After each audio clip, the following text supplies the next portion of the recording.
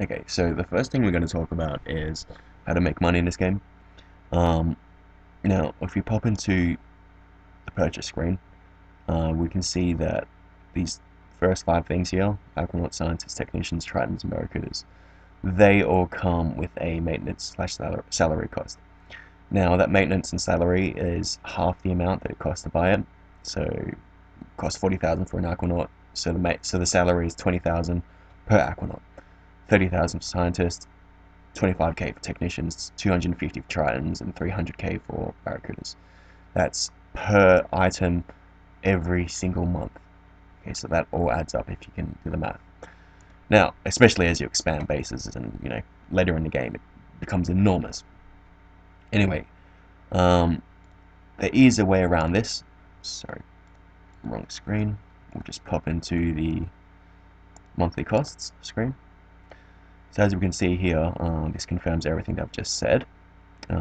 It's the salary times the quantity, and that's the total amount. So we can see here, I mean, this isn't that far into the game, this particular game, and it's already, that's almost a million, that's 1.5 million each. That's, what, close to about 4 million per month just for these three guys here.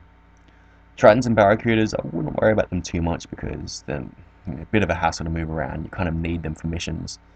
Um, Aquanauts, I probably wouldn't move them around just in case, they attack your base or something. But Technicians and Scientists, definitely. Okay, so basically the trick is this. Right before the end of the month, you can see here, it's 31st of August.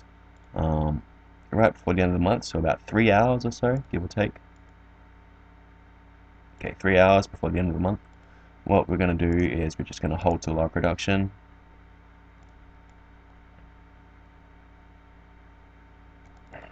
Just get rid of all those guys. Okay, there's nothing manufacturing. And we're going to transfer them off to another base. Doesn't matter which base, just has to be another base, different base. Of course, you're going to have what I like to do with my second base is I like to put quite a few living quarters there, just so I can, support this trick.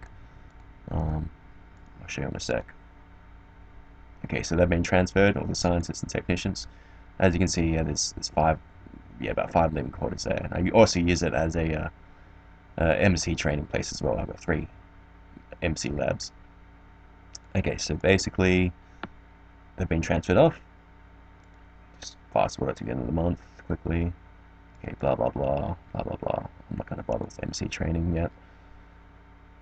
Okay, so we can see here my money's gone up a lot. Now, normally, after the funding from all the countries have taken place, minus all the salaries, it would probably be about break even. But because I've done that transfer trick, I've just earned myself about 3 million, and all I have to do is just cancel all this crap.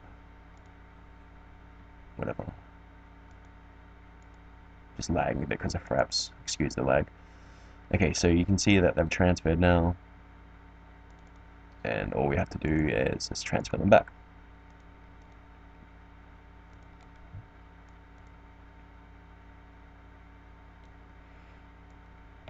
Now, obviously this is going to cause a slight halt in your research and your manufacturing, but I think it's very much worth it. It's about 10 hours less research and manufacturing for a shitload of money every single month as well. And this is really important at the first few months of the game when your money is a bit less available.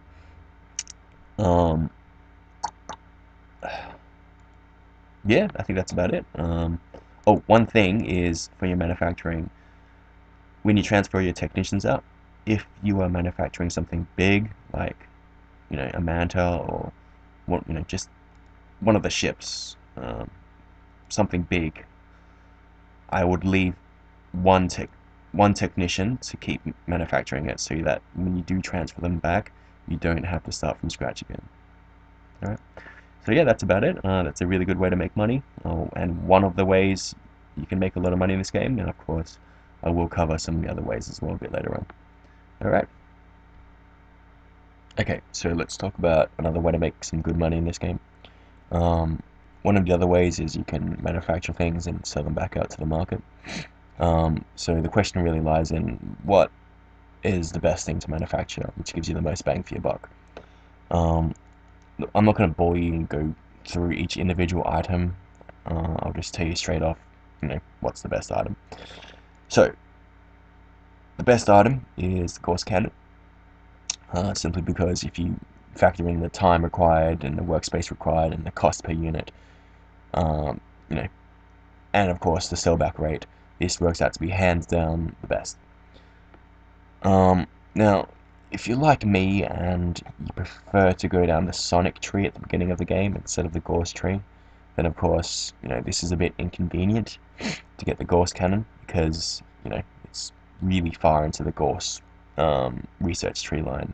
Like, you have to research all the weapons, plus the heavy Gauss clip, then of course the Gauss cannon itself to get it, and it's a bit out of the way.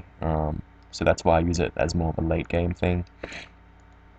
Early game, what I like to do is, well, the second best thing to manufacture and sell back is the particle dist sensor. It's, you can research it straight off the bat, and you can, you know, use your initial 10 technicians that you get at the start of the game to start manufacturing them and start making money throughout the whole game while you're not any time that you're not actually manufacturing anything else. Yeah, that's pretty much it. Stick by those two things, the particle disc sensor and the Gauss cannon later in the game, or early in the game if you do decide to go down the Gauss tree. And yeah, reap the rewards. Good way to make money. Okay, so the next thing we're going to cover is um, when you're selling one of your ships. Okay, um, you got to be weary about what weapon it has attached. So let's just say we want to sell this Barracuda one. If we sell this right now, we're going to lose those sonic oscillators, which is just not good because that's 30 zerobyte right there. So what you want to do is you want to get rid of it by just equipping some crappy one, and then you sell it.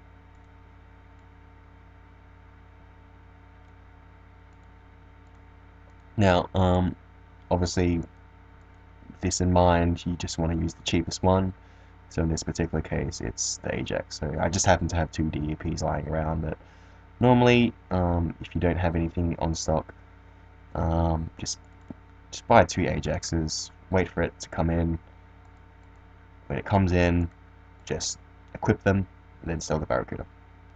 Um, the only time I really do this is when, like, I start making heaps of mantas. Like, I got a huge workshop up and running, and I'm making mantas left, right, and center like crazy. And then I I start pretty much replacing my Barracudas with my mantas, and it's really late game, but it's still nice to know, and it's just a good way to save 30 zerobyte with those two sonic oscillators, not to mention the time and money to build them as well.